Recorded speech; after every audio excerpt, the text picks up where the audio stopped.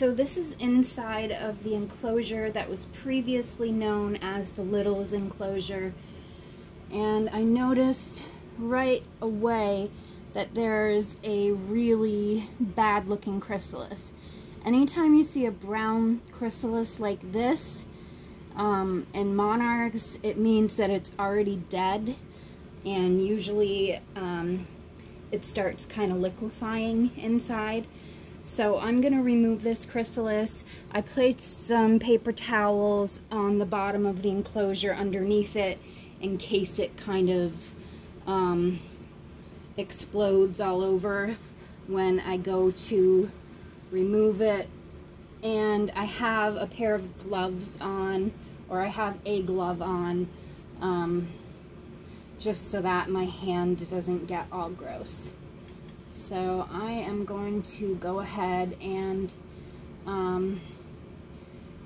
try to gently grab it by the cremaster, which is that little black stick-looking thing that comes out of the top of the chrysalis. And I was able to get its silk right along with it. So here is the chrysalis. I'm going to turn my camera just so I can see. It is really a sick looking chrysalis. It is like totally darkened, really brown and gross looking. This is definitely dead inside. It is no longer alive.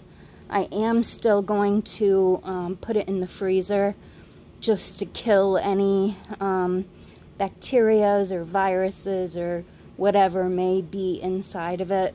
So I'm going to just take off my glove inside out, keeping the chrysalis inside.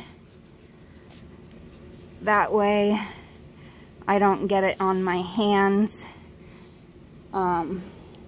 So I can just take this, and the chrysalis is right there inside of the thumb. And that way I haven't gotten any on my hands. I haven't gotten anything gross. I haven't touched the actual chrysalis with my skin. And I'm gonna go ahead and put this in the freezer.